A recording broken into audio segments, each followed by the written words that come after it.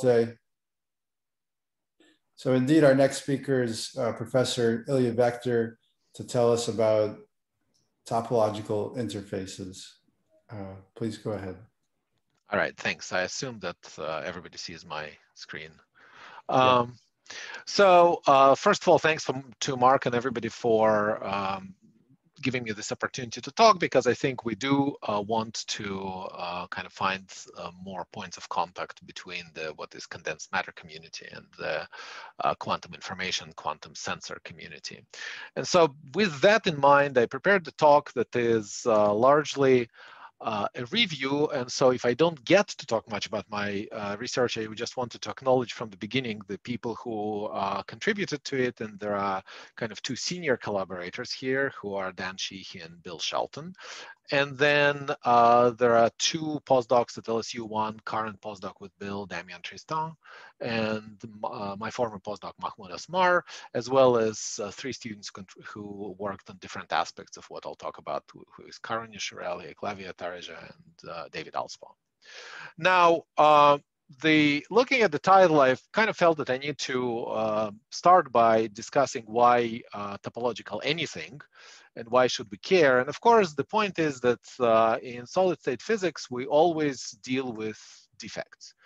So if I look at any electronic transport, I scatter on impurities, I scatter on some local fluctuations, and there is no way we can get away from it in any solid state implementation. So the task, in some sense, if you want to get something that is protected, is to design a system such that it offers protection from local disturbances. And the best way we know to do this is to have kind of some global property, which in this case will be topological order, that protects the system against local perturbations. And this is the cartoon that I borrowed from Richard Matog that was originally designed for superconductivity, but is sort of equally well applied to this situation. So imagine these are not mice, by the way, these are supposed to be cows, and you try to get the herd of cows back from the field, and there are potholes, and some of them kind of wander off.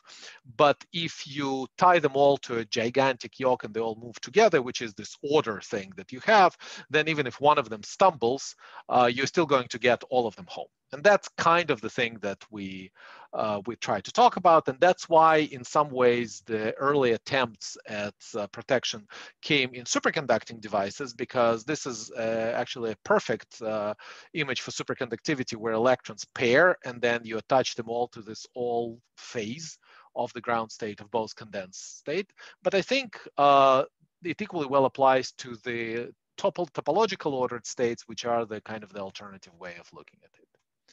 Now, I am not by any means an expert on topology, and so this is the level at which I understand it. So, we were taught kind of in introductory quantum mechanics that there is something called adiabatic theorem. If I start with a system in its ground state and I slowly evolve it, it will stay in the ground state. Now, the main contribution of Michael Berry was to show that this is not quite true, that if a Hamiltonian goes through some loop in parameter space, there is an irreducible phase that appears in the wave function of the system that is called the Berry phase. And it sort of can be defined depending on the path. There is a Berry connection, there is a Berry curvature, and all of that, but there is this phase.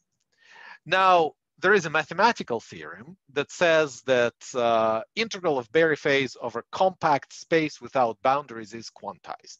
And, to me, when I first looked at it, said, okay, well, this is a mathematical statement. I don't know what it means.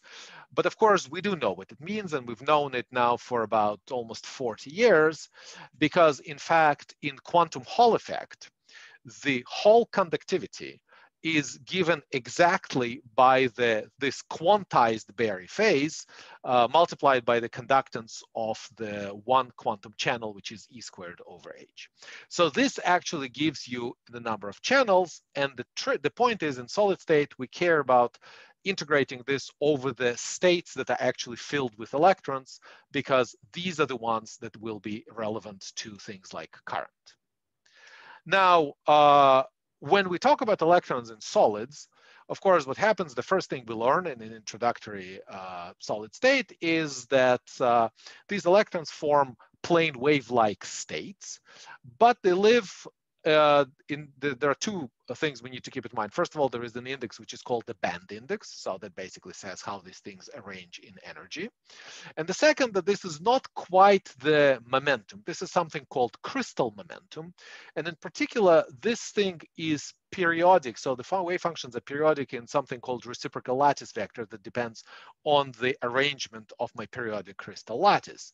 And so, in fact, when I think about it, for example, if I want to look at the allowed distinguishable values of this crystal momentum that correspond to something called first Brillouin zone, the periodicity says that even though in 2 dimensions it would be some, pentagon or hexagon or something, the periodicity tells that they actually live on a torus or something like that in higher dimensions. And that is indeed a compact space without boundaries. It's densely populated by the values of the crystal momentum, and it folds onto itself. And so now this tells you that you can define the Chern number, which will be quantized, only if you integrate this over the entire Brillouin zone. But remember, for physics, we want to integrate it over the occupied states. So for example, if I have a metal, the chemical potential is somewhere here, which means the states below the chemical potential are occupied. That doesn't cover the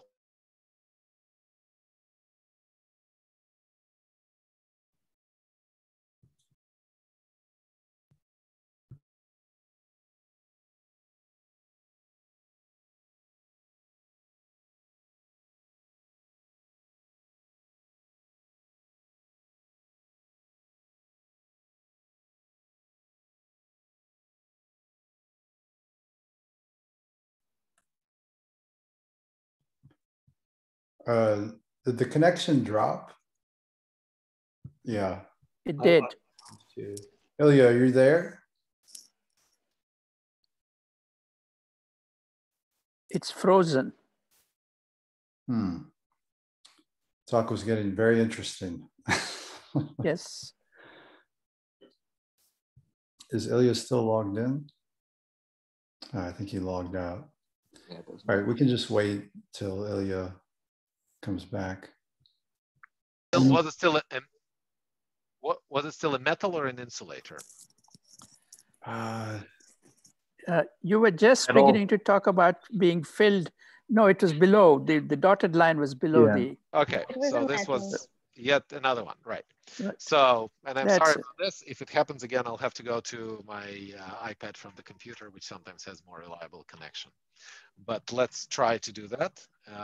So the point is that I need to integrate over occupied states, and the Chern number is only quantized if I integrate over the entire Brillouin zone, which means that if I have a metal, I'm integrating over part of it, and the Chern number is not quantized. But if I have an insulator, then I integrate over this entire field band. It covers all allowed values of the crystal momentum, and therefore I can classify insulators according to topological properties. The reason we care about this, because if I now make an interface between such an insulator and another object, there will be states at zero energy, that is at chemical potential, which means they're metallic. And the number of those states will be determined by the mismatch in the Chern numbers. This, in fact, it's not quite true. In fact, the difference in the number of left and right moving states will be given by the difference in the Chern numbers. Now, there is an example where this is very important. It's the quantum Hall effect. So what is quantum Hall effect? I take electrons, I apply a strong magnetic field. They start going in this Landau orbits, which is all good in the bulk, but at the edges, they will go into the skipping orbits, which basically reflect and move in one direction along one side and along another direction along the other side. And the reason now this becomes protected is because if I want to backscatter to, let's say, destroy the current of these electrons, I will need to scatter across the entire sample. And that, of course, is a macroscopic event that rarely happens. However, what I did is I applied magnetic field. I broke the time reversal invariance. If I have a time reversal invariance for each state traveling along this edge to the left, I will have another one traveling to the right. And therefore, these can scatter into each other, generally speaking. And the protection does not exist. So the idea behind the topological insulators is that what we can do, we can cook up the system such that there is a spin-orbit interaction. And spin-orbit interaction tells me that spin is somehow locked to the direction of the momentum. And so I will get the states such as, for example, up spin will move to the right and down spin will move to the left. And once I do this, I will notice that non-magnetic scattering cannot destroy my current. Right. So that's, and periodically I just need to confirm that you're still hearing me. Yes. Okay, good. And so in this case, what will happen is that I will define the Chern number for opposite spins. And this is the idea that has been explored starting about 15 years ago. And then I will get states at the surface that are insensible to the details of at least non-magnetic disorder. And these systems are called topological insulators, and Ronging emphasized how important they are, in particular because the idea is that you will get these states at the surface of three-dimensional topological insulators that are helical, and if you proximity-induce superconductivity, they will have the Majorana modes at the center of vortex cores, and if you put a ferromagnetic layer between the two superconductors on top of topological insulator, you will get the Majorana modes at the edges of this intermediate thing and everything. And then, of course, this promises the topological quantum computing. Now, here is my kind of stupid understanding of what the translation of what the quantum computing means in my language. So we need to initialize the system, which means we need to create those Majoranas. We apply gates, and in this language, it means that we need to braid them. The reason we want to braid them because, again, as you heard from Ronging's talk, they obey non-abelian statistics, so they're non-commutative. So braiding is the way to encode and manipulate information. And then we are going to measure the output, which means we're measuring them. Now, measuring them generally means destroying them, and that is because what we measure is actual electron. Majorana is sort of half an electron, so we need to fuse them in order to measuring them. And that's the part, and that's the part that we know the best how to do. There are some ideas about braiding, but the stumbling block to some extent was how to create these Majorana particles in condensed matter systems, because all of these ideas are good, but they encounter certain sets of problems. And the reason they encounter certain sets of problems, because it's all good to say that I'm going to, get the proximity-induced superconductivity or magnetism. But in real world, what happens is you're building such a device. There's a gate electrode somewhere, and you have a substrate, and you have one topological insulator, and you have something else on top, and you usually have a cap. Somewhere at the boundary, you will have dangling bonds. You will have migration of atoms. You will have surface reconstruction. You will have spin-orbit interaction that actually you used to make the topological insulator that is different at different sides of the interface. So in some sense, this was all swept under the carpet for a long time, and everybody said, we know there is a helical order in these topological states. And the motivation for what we did was, well, topology, the only thing topology says is that there is an interface state. It doesn't tell me what quantum numbers for that state are, and these probably depend on details. And that's what we need to do. So this gives the general background for what we're trying to do. And I'll give a few examples of what we've done.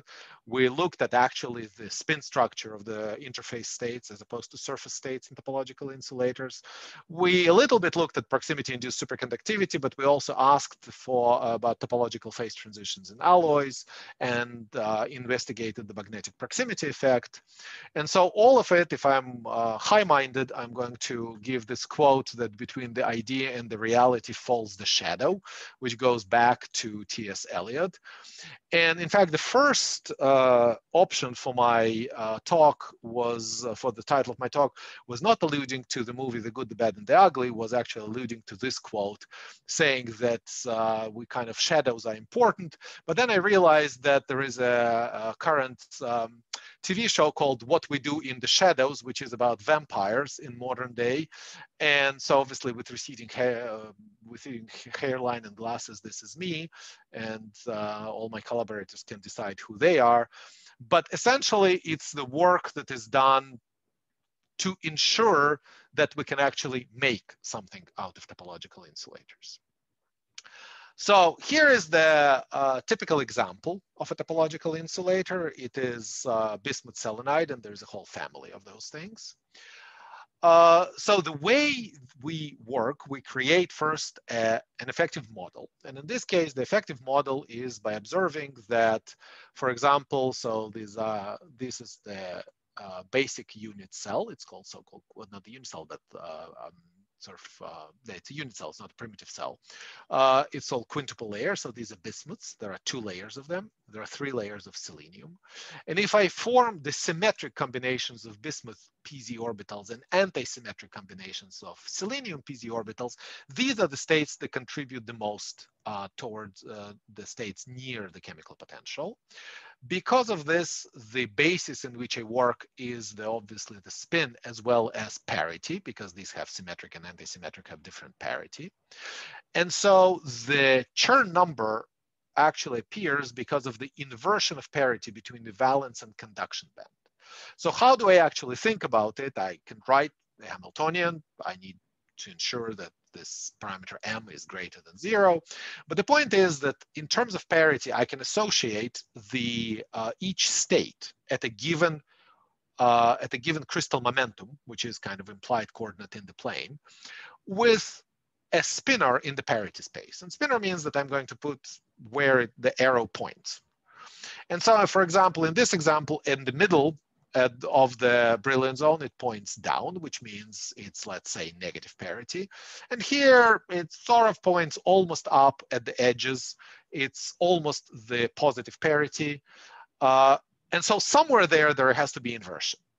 Now, to show the topological nature of this, you project it onto a plane and realize that this looks like a skyrmion. This thing is pointing up in the middle and down everywhere along the edges.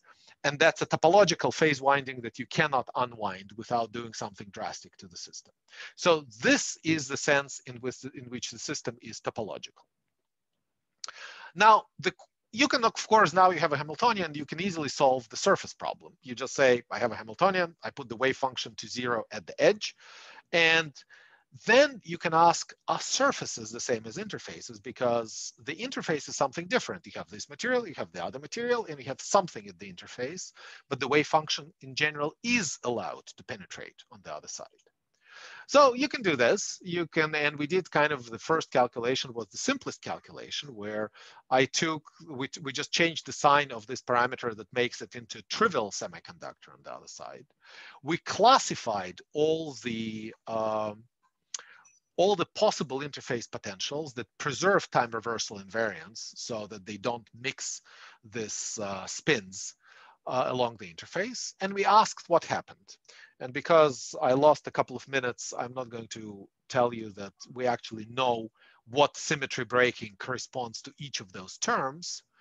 But I can tell you the result, that if I look at the surface states by setting these potentials to infinity, when the wave function cannot penetrate to the other side, I regain what everybody else has, which is the helical Dirac cone of surface states. And since Ravi asked this question, I actually put here during the break the angle result photo emission results. This is the dispersion of the state. It shows the Dirac dispersion. And this is actually shows the spin projection along the particular direction on the right and on the left. This goes from plus essentially 1 to -1, which supports the idea that this thing is winding. And because this is an experiment, it's good that our model reproduces that, because otherwise we'd be in trouble. However, for general interface states, we have a non-helical and anisotropic Dirac cone. And therefore, what are the consequences of that? Well, for example, there are relatively severe consequences for the proximity-induced superconductivity that in some cases, you would get, even though your parent superconductor, you posit, has full gap, so the electrons are gapped everywhere, the induced superconductivity in your topological surface layer will have nodes, which means it will have quasi-particles that are not gapped, which means it will have dissipation, which is the first thing you wanted to avoid. It also, for example, it has consequences for the magnetically induced magnetic proximity effect, because you want to apply the field, you want the gap to open in the spectrum, but the gap might be actually very small depending on what the details of the surface are. It has positive consequences, such as, for example, the transport current induces out of plane polarization, which you probably can use in some spintronic devices. But it also depends how much it is. It does depend on how you prepare an interface. Again, I will probably skip this, but we proposed an experiment, which is the simple transport experiment for how to measure this. But because we are doing this, we it's imperative for us to try to understand what happens in a given material for a given interface. And because of that, we tried to start sort of ab initio studies of topological insulators, which are based on density functional theory methods. So this means that electron density is fed into some idea of what the interaction between electrons should look like, and then you can calculate the properties of the material from the first principles. The important part that we sort of contributed is understanding that because these quintuple layers, if you look at the electron count, they almost act as closed shells. So the van der Waals interaction between them is very important. Now, there are different implementations of van der Waals interactions in the density functional theory. And in our experience, some of them work and some of them fail, and some of them fail spectacularly. Some of them, for example, predict that this will be a metal. So you need to choose wisely what you do, but when you do this, you actually get a very nice result. That here are the bulk bands, and here is your surface state, what happened. It looks like a Dirac cone, and moreover, when you look at it, this is a topological surface state, and if you look closely, you can actually, and I think this is where we have some of the best data available, you can actually show that it has a very close to helical structure, spin structure here, and that becomes worse and worse as you move away from this Dirac point. Now, we can use it to try the interfaces, and this work is still in progress, but what we also did is we tried to explore a different direction, which is to say, look, I mean, the reason we have all this problem at interfaces is because we have vastly different materials. What we can do is we can try to use very similar materials, tuning them so that one is topological, one is non-topological. And for example, the early ideas were that bismuth selenide is topological, but antimony selenide is non-topological. So you're actually going to alloy one with the other and tune it to topological transition. And so your interface can be tuned to exactly that point. Well, it turns out not to be quite true. If you actually do a more careful analysis, they all become topological, but you can still tune them by applying pressure. Now, the problem is, of course, is that, so you apply pressure, what is shown here is the ground state energy versus the ratio of the two primary lattice constants, which is varied by pressure. And so, this is the gap. This is not, I'll show you the ground state energy in the next slide, in the next plot. This is the gap. And the gap goes from positive to negative, but that's simply the statement that topological transition is a subtle one. There is no real order parameter associated with it, but you need to look for gap closing. So we follow where the gap closes in this system, and we're finding that for two materials, it closes very close to each other. And in fact, the point where it closes is not that far. So this is the ground state energy, where at least one version of the alloy has the energy minimum. So the stable configuration is somewhere there. And so the hope is that by moderate strain, you can actually tune this thing to a topological transition. And I am out of time, and therefore I'm going to stop here to take questions, but we also investigated the magnetic proximity effect. The essential part of it was that for the main candidate, where the which is europium sulfide, where the results were somewhat controversial from experiment, we showed that because of the mismatch in basically work functions and the charge transfer, there will be no magnetic proximity effect. And so we have some other ideas for which materials to use or how to use thin film geometries to circumvent that, but that is work in progress. And so my conclusions are essentially that details matter, that all the applications of topological materials rely on interfaces, and interfaces are very different from surfaces. You in principle have more control, but you have a lot more problems. And so you need to develop both understanding and control of many tuning parameters. Hey, Ilya, I think it stopped again. So it froze again.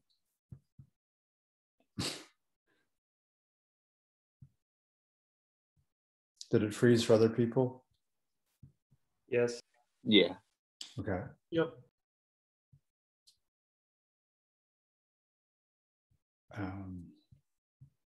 Let me.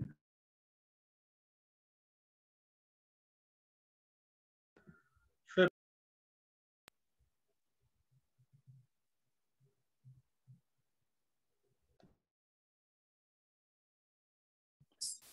Hey, Ilya. Since I again got cut off, I moved to my iPad where I can answer questions. Yeah. So you were. I think you had like 2 more concluding thoughts. So if you want to... Did I have my concluding thoughts are not particularly important, but let me get the concluding thoughts and see whether they make any sense. So let me just see if I can get the concluding thoughts here. Oops. Wait, where are we? I had this. Okay. Let me just say. I think you could look at your other computer. Yeah, no, that's fine. Instead of sharing, yeah, exactly. This is not too much trouble. So my concluding thoughts were that for interfaces, which are very different from the surfaces, we have more control, but many more problems. And so the question is how to employ those tuning parameters to our advantage. And this is basically what we're trying to do. Okay. Thanks for your talk. That was very nice. Are there questions for Ilya?